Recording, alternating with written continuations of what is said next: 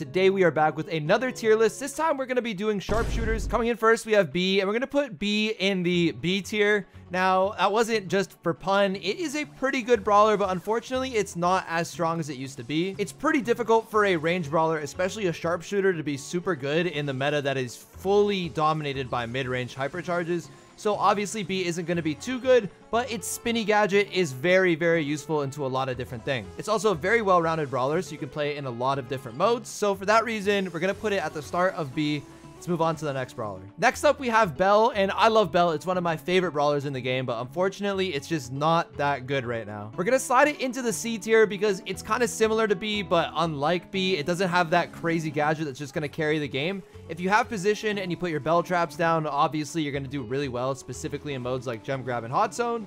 But you can't really get to that position very easily right now with Belle, so because of that, we're going to have to leave it in the C tier. It's pretty well rounded in modes, but again, it's just not very, very good in anything right now, so we're not going to give it a high rank. Next up, we have Bonnie, and again, Bonnie just isn't that good right now. We're going to put Bonnie in the C tier, but I feel like it's kind of in between C and F, so we're going to put it at the bottom of the C tier. It's really just not that good anywhere right now. Obviously, you can use it in Heist, but the issue right now with Bonnie is that it's a single fire brawler that only deals 2,000 damage. In a meta that's full of HP and healing and hypercharges, it's just really difficult for a brawler that's always doing 2,000 damage to really get any kills or have significant impact over the course of a game. Now, obviously in Heist, you can jump on the safe, or in other modes, you can jump on throwers or sharpshooters like the brawlers we're talking about right now and get kills, but you can really only trade 1-for-1 with your super, and if you're kind of useless the rest of the time, you know, it's not exactly what you want. So for those reasons, we're going to leave Bonnie in C, but I'm hoping it gets a buff soon. Coming up next, we have Brock, and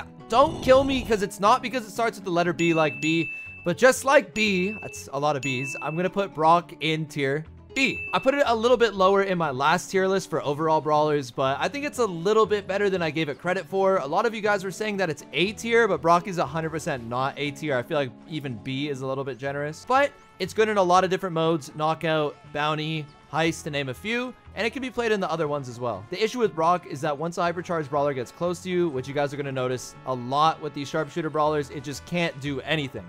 Luckily, you do have the jump gadget, so if you have that gadget equipped, you can get out of some scenarios, but still, it's not that great. Next up, we have Byron, and just because it starts with the letter B doesn't mean we're putting it in the B tier. We're going to put it ahead of Bonnie, but below Belle in the C tier. Again, it just doesn't do enough right now.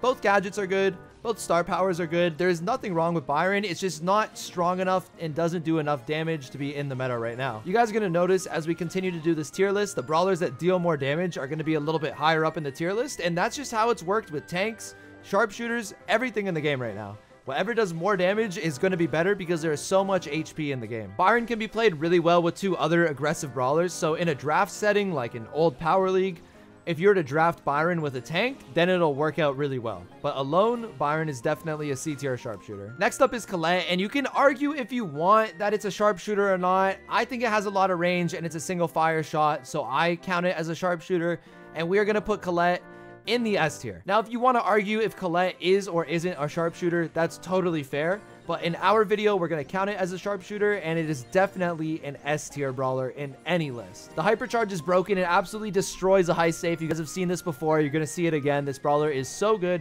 but it can also be played on Brawl Ball, Gem Grab, Knockout, even like you can play it anywhere you want. It's obviously really good into tanks. The only weakness is brawlers that outrange it, so a lot of the brawlers on this list do counter it, but Colette can still win 100% against any of these brawlers. Next up, we have Gray, and we're going to put Gray in the bottom of the B tier, because Gray, it's just not that great right now. Similarly to Byron, you have to use it with brawlers that synergize well, so you need brawlers that can use your teleport often, but unlike Byron, the teleport is a lot more useful than just heals here and there.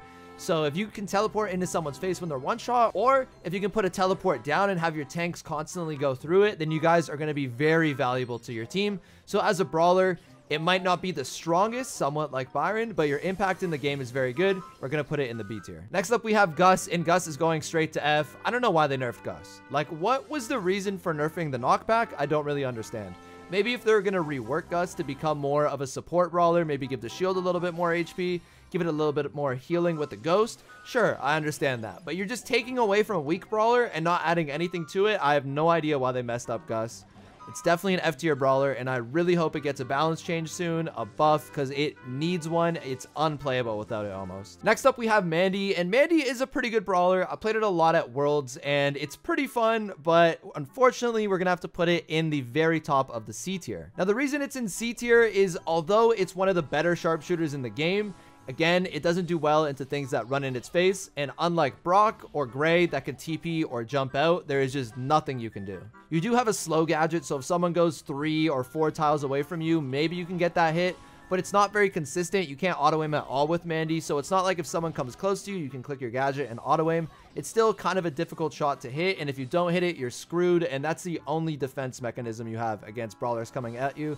So I just don't think it's a very good brawler right now. It definitely also needs a little bit of a buff. With that said, though, it can absolutely dominate any bounty or knockout game, so we're going to put it at the very top of C tier for that reason. It's just not well-rounded at all.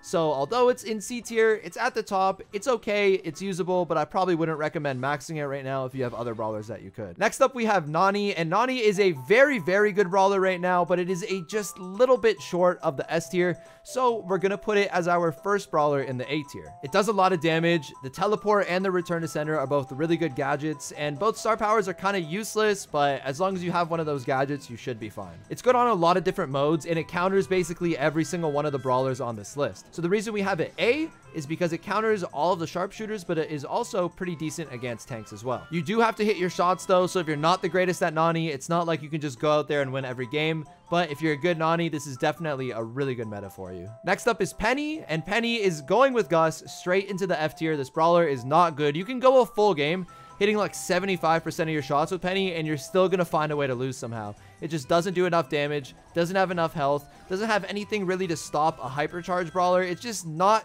dynamic enough right now to be that good. In low trophies around 300, 200, 400, 500, yeah, you can win with Penny 100%, but as you get higher up in trophies where you start to face max brawlers and brawlers with just more HP, you're going to have too difficult of a time with Penny. You guys are going to have to play basically perfect to win any game. So for that reason, we're going to put it in the F tier with Gus. Coming up next is Piper, and I might have a little bias, maybe a lot of bias, but Piper is going to go straight into the S tier, and I'm going to do that with a smile on my face because Piper is not always a really good brawler. There are times where I pick Piper where I know I'm probably going to lose with Piper, but I just want to play it. That is not the case right now. It is so good. There's a reason I got world record Piper. It was also broken matchmaking, but this brawler is so dominant. It outclasses basically every range brawler. I mean, just look at all the range brawlers on this list and imagine you were playing Piper into it.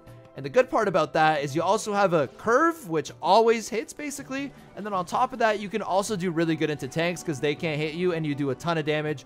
Piper is really good right now. I'm so happy because of that. And it is going to be our second S tier brawler. Coming up last, we have RT, and RT is going to go in the very bottom of the B tier because it's not dynamic enough. I mean, its super does do a lot of damage, but you can very rarely use the super where it's actually going to be useful. Most of the times you just get baited into it and then you're stuck in that, you know, weird Jackie form where you can't hit anyone and just end up dying. The reason why it's going to be B tier is because it actually does a decent amount of damage.